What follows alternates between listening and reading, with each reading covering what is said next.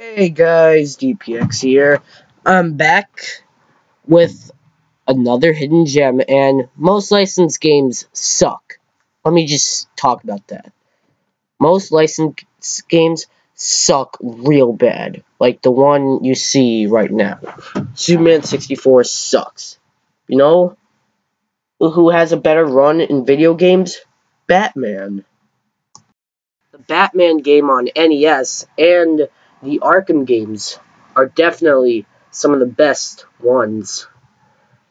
But we kind of forget a Batman game.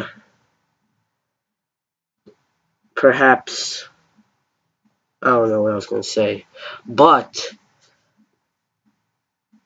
we're kind of forgetting a little game called The Adventures of Batman and Robin. Yeah, The Adventures of Batman and Robin.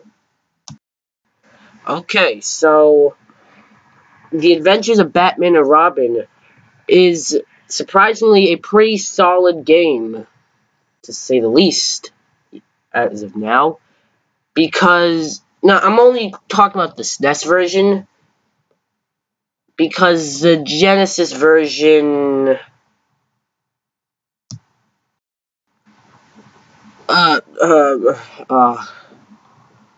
God, this looks awful.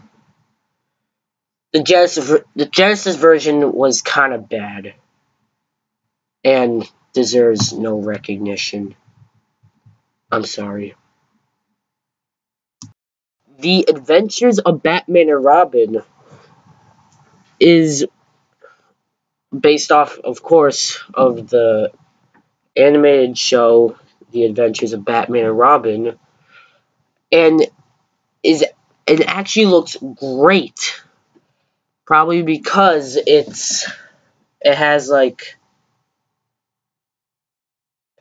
the same the sprites are like the same as you see in the show.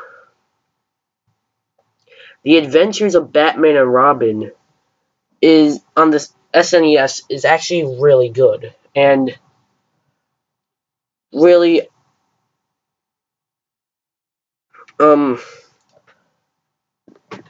thing that holds this game back is the Genesis version, because it really sucks ass. But the Adventures of Batman and Robin on SNES, if the Genesis version didn't exist, or the Genesis version was the same thing as this, then this game would be great. But it's not like one of the best games on the SNES or anything. It's not like that good. It could be better. There are some times where it can be frustrating.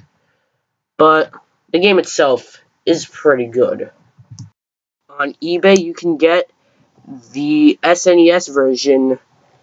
You can get a reproduction cartridge, the cheapest being $23. And if you don't want to get a reproduction, well, there pretty much is no reproduction. Unless you want to pay like $60. So, yeah, that's the game. If you like this video, comment, subscribe for more hidden gems. Alright guys, goodbye.